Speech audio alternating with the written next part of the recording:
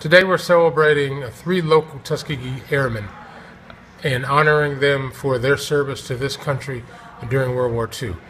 I'm Mark Henderson, Media Relations and Public Relations Officer for Miami International Airport.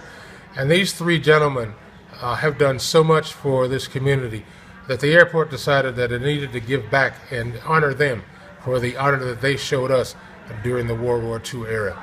They're part of over 10,000 men and women who served during that period of time, that served with distinction in the European theater, only to come back, unfortunately, and face trouble at home.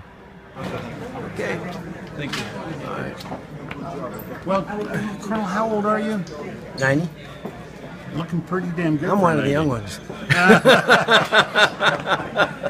George Hardy's younger. He's only 89 now.